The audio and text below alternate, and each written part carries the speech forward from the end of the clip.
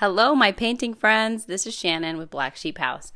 In today's video, I'm going to show you how to take foam board from the dollar store or the large foam insulation boards from Home Depot and Lowe's and create these really cool wood-looking trees that you can put indoors or outdoors. Super fun project. And if you've done my wood look before on furniture, this is a great way to use all the tools and supplies you already have, or to practice your wood look skills if you're trying to get different colors and stuff. So I started out with these foam boards from Walmart. You can also find them at the dollar store. I cut a triangle with the rectangle shape that was there.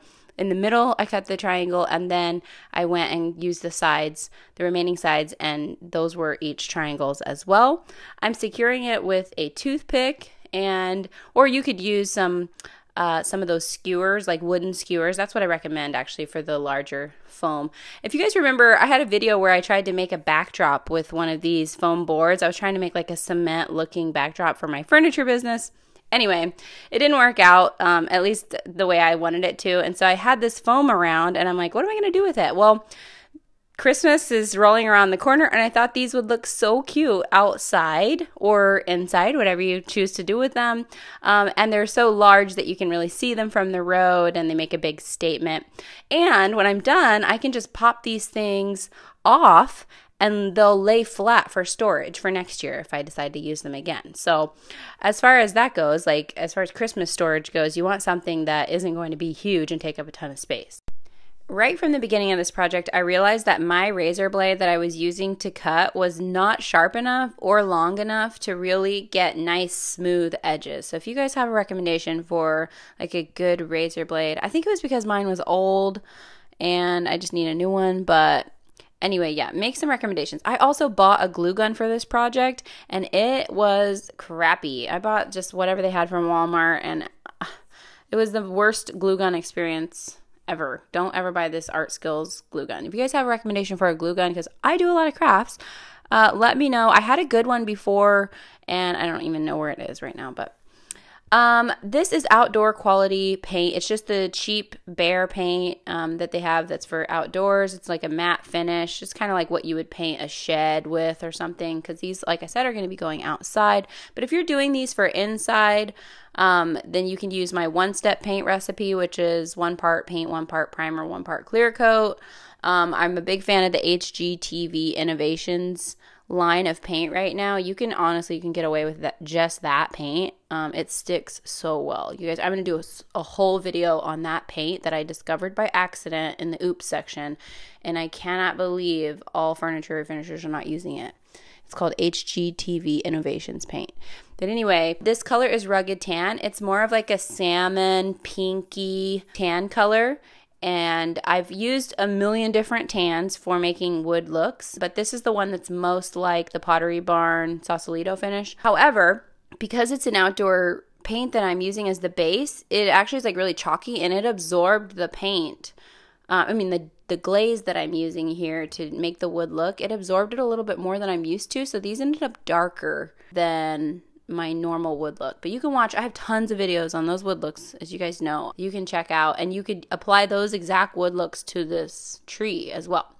So these are like my go-to utensils. I have this little dog brush, I have my whisk broom, I have a deck staining brush, which I feel is absolutely necessary, because the deck staining brush, all you need is a big fluffy brush to smooth the gel stain or the glaze, this is a water-based glaze, out, and just so where it's not so harsh, because you want something that's kind of like this really even, thin coat of glaze. And then you can go over it with your broom or your, actually what worked best for this, because it was the outdoor paint and it was really sticking or absorbing, is the dog grooming brush worked best. But I've heard people in the comments saying that they use the dollar store broom or they use some other broom, and it worked great as well. That part really, you can get away with so many different utensils. So I'm just using the glaze, putting it on there with my regular paintbrush, and then the deck staining brush. Those are like $10 at Lowe's or Home Depot. They're wide, and you can just, like smooth the paint on. I used to do it before I discovered the deck staining brush. I used to do it with a paper towel. That was kind of how I smoothed this look on. But as time went on, I realized that the deck staining brush was actually so much more even, the coverage and finish that I ended up with. So I'm a big fan of using it, and you can wash it. This is all water-based products that I'm using, even though it's going outside. Since these are going outside, I think I'm probably going to have to like secure them with some bricks or something to make sure they don't get knocked over in the wind and blow away to my neighbor's house. The edges are really bothering me with that like jagged look. So again, guys, like make sure and comment and let me know what's a good utility razor that's nice and sharp and will like cut through these in like one swoop instead of like getting caught up on the paper.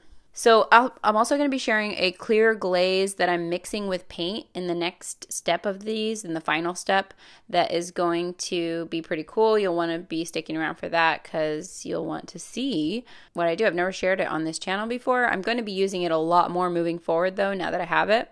And it's just this Valspar clear glaze. It's mixing glaze. And I think they have other brands too, but you can find this at Lowe's. Super easy. Very affordable. I'm mixing it with Open Canyon because I already have that color, but you could use any light tan color. And I'm doing a half and half mix. I might have done a little bit more glaze. I don't know. I wasn't really measuring. And then I'm just going to roll it on because I want something like nice and even for the coverage.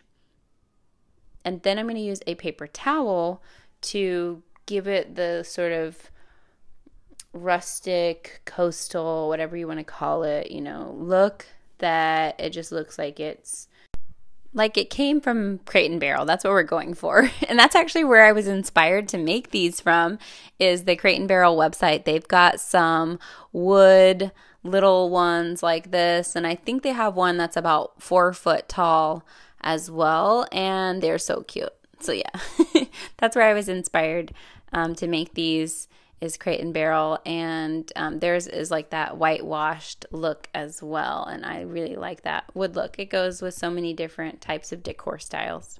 But I'm just wiping it with my paper towel. These are just Costco paper towels, and you're, you know, just kind of one end to the other is the goal, one end to the other, because you want it to look like pieces of wood. But look at that. You got the darks, you got the lights. I think they're so cute. I think they look very much like real wood. I'm really proud of this project. I think I'll be making lots and lots more. Love the foam, love the lightness and ability to just fold for storage. Thanks so much for watching, guys. Make sure to comment. Let me know a nice glue gun and a nice utility knife so that when I make these in the future, it's easier. Bye!